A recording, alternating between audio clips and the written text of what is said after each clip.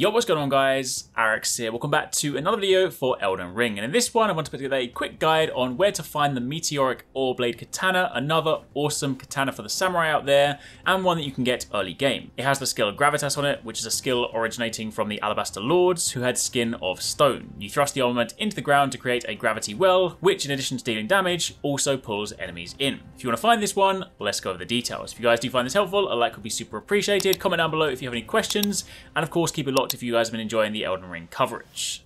So for this one, what you're going to do is firstly turn your attention to the first step site of grace. Pretty easy, right at the beginning of the game. What you then want to do is go to the right and you'll see a sort of ruins over here. This is just down by the lake, very near where the dragon will also spawn. So be careful where you're running, but all you want to do is get to the ruins, jump over and work your way down the stairs. When you go down there, you can then, you can either sneak through, ignore the rats or take them out if you want to. But what you then want to do is turn your attention to the door at the back of the room, open that and go and interact with the chest.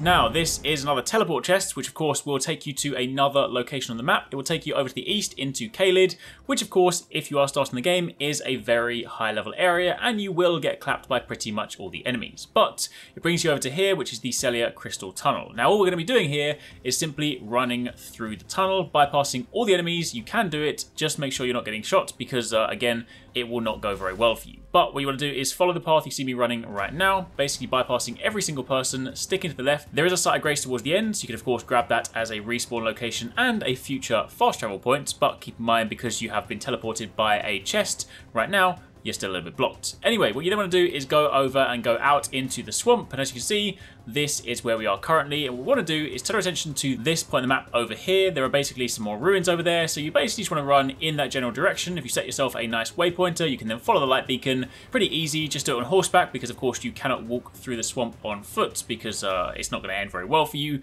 But once you get there, what you then want to do is run to the back, do again, try and bypass all the enemies. You do not want to be picking any fights at this point. Run down the stairs and then run to the very back of the room, again past every single thing there and interact with the door. Doing so will of course give you a moment of invulnerability, so you should be able to survive any of the shots going into your back. Then you can roll forwards, interact with the chest, and you will then get the Meteoric Ore Blade.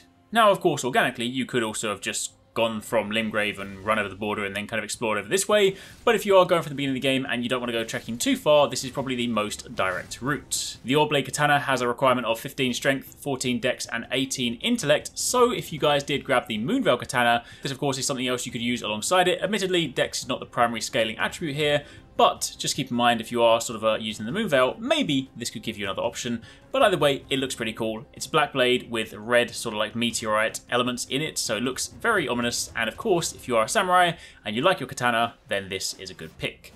Hopefully you guys find that helpful. Any questions, let me know in the comments down below. If you want to know how to get the Moonveil Katana, be sure to click this video and keep it locked for plenty more.